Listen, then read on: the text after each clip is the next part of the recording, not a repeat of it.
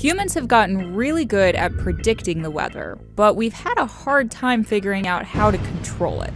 Now, with the threat of rising global temperatures and severe droughts, scientists are racing to develop technologies that will actually change the weather. Scientists are literally making it rain. Cloud seeding is the process of adding particles to clouds to force them to rain or snow. It has already been tested around the globe. The goal is to increase precipitation in places with water shortages. Cloud seeding is a form of geoengineering, or manipulating of weather systems to reduce the negative effects of climate change. Here's how it works. Silver iodide gets sprinkled into clouds by airplanes or blasted up into clouds on rockets. Another possible technique that China is exploring is using winds to naturally transport the silver iodide into the clouds. Silver iodide has a very similar structure to ice, so the ice crystals in clouds will bond to it, making the cloud increasingly heavy until it releases its moisture as rain or snow. And so far, preliminary tests look promising.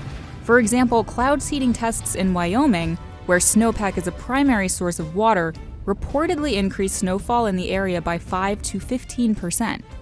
But cloud seeding can be used for more than just curing droughts. The European company, called Oliver's Travels, offers cloud bursting services to prevent rain on your wedding day.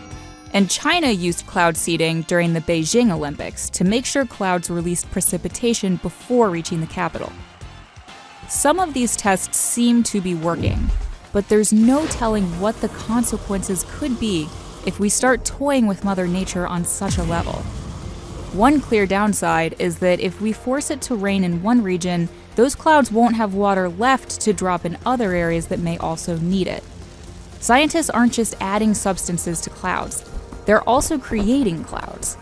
The process is called stratospheric aerosol injection.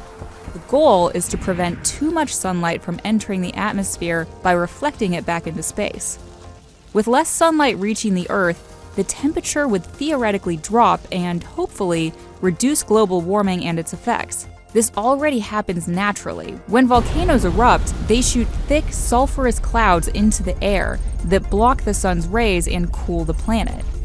Scientists at Harvard University are researching the possibility of creating a similar effect without the volcano. First, they plan to use balloons to create normal clouds out of ice particles. Then, once they've perfected that method, they hope to move on to chemicals that can block even more light. The chemicals released in a volcanic explosion, called sulfate aerosols, would probably work the best, but they can damage the ozone layer. So, Harvard scientists are looking into other chemicals that might do the job without risking ozone damage. But it will be a while before we know how this would work on a large scale, and if there are any side effects. So until more research is done, it's hard to tell if the benefits outweigh the risks. Needless to say, controlling the weather is complicated, but there are other technologies in development that could help battle the extreme effects of climate change.